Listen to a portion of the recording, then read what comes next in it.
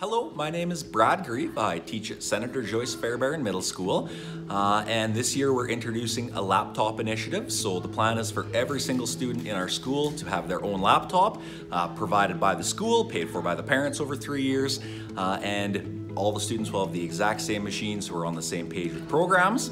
It's really exciting because I can finally get the stuff that I present to my kids up on my whiteboard, on my screens at the front.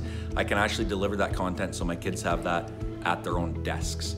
And that's useful while kids are working on assignments. They can go back, they can look at the slides and the digital images and things that I've created. They've actually got that information at their own desk.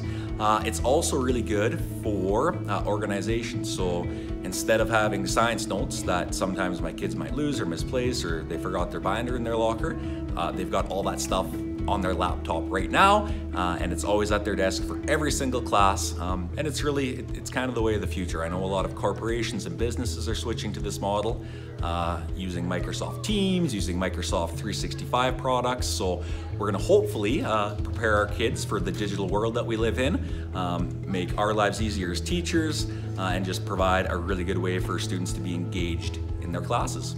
These last 2 weeks have been awesome. So our students knew they were getting laptops from the day they came into the school. Most of them knew.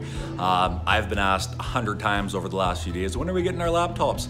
And our tech department has done an absolutely amazing job. They've got the whole tech crew in here.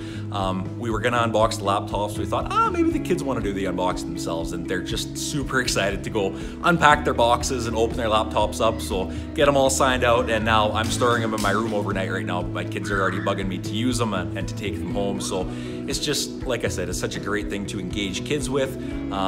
And technology for the sake of technology, I think, is useless, but we are gonna put these things to work, and our kids are gonna do amazing things with them. The products that they are gonna make with them are gonna be awesome.